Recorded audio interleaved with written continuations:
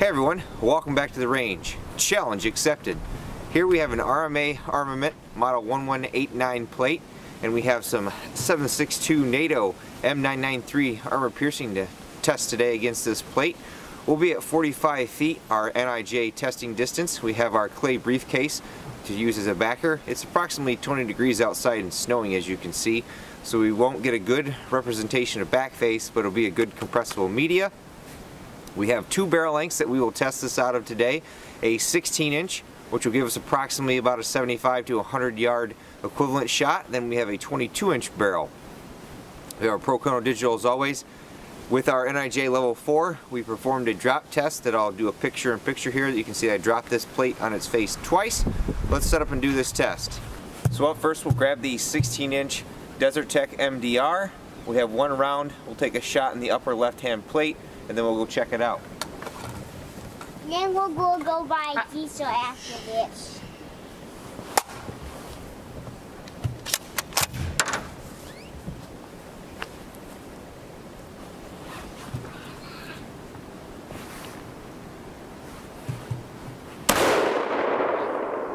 Velocity 2867. So here's our shot right here. There goes unknowns. Ho! Hey, look at that. No pass-through. You can smell the ceramic burning there, but we don't have a pass-through. So that means we're going to have to go to the 22-inch barrel. Alright, now we'll step up to the 22-inch barrel. We should see over 3,000 feet per second out of this guy.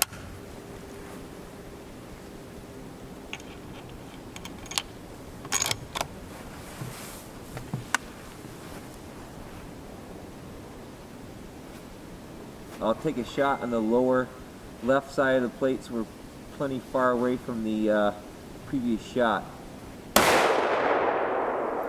Velocity 3016. Here is our second shot down here.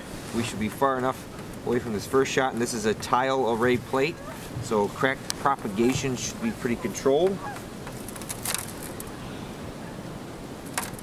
Unfortunately though, we do have a pass-through. I'll have to come up and get a close-up shot of there, but there is a pass-through there. There's our hole there.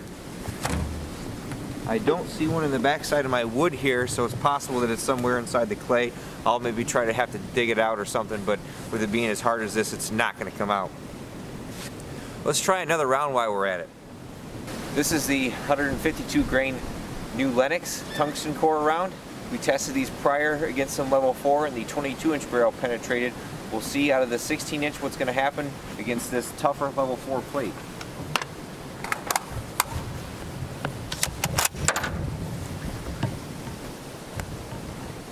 Daddy?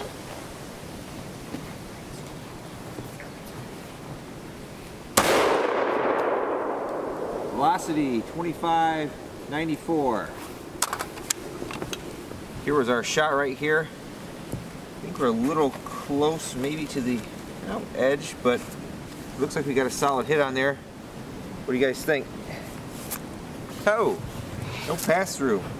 Here's the back of our plate. We've got a little bit of a dimple going, but nothing too bad. I've seen worse. Like I said, the clay is cold, so we're not going to get a good representation of back face, but that's amazing that it stopped it. We'll do the 22-inch just because to see if this tougher level 4 plate will stop it. So now we'll grab the 22-inch, our new Lennox again. We should see right around 2,800 feet per second. Go for the bottom right. Velocity 2807. Here is our shot here with the new Lennox.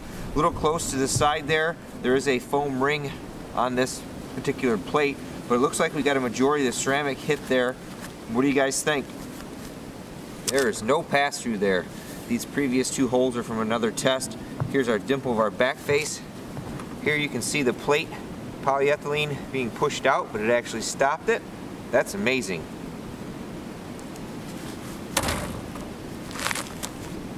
Well, color me impressed. We were able to stop M993 out of the 16-inch barrel, which is pretty much the equivalent to about a 75 or 100 yard engagement. The 22-inch barrel did penetrate. Our new Lennox, though, was stopped in both barrel lengths, more than likely because it's a heavier projectile moving at slower speeds, even though it's tungsten core.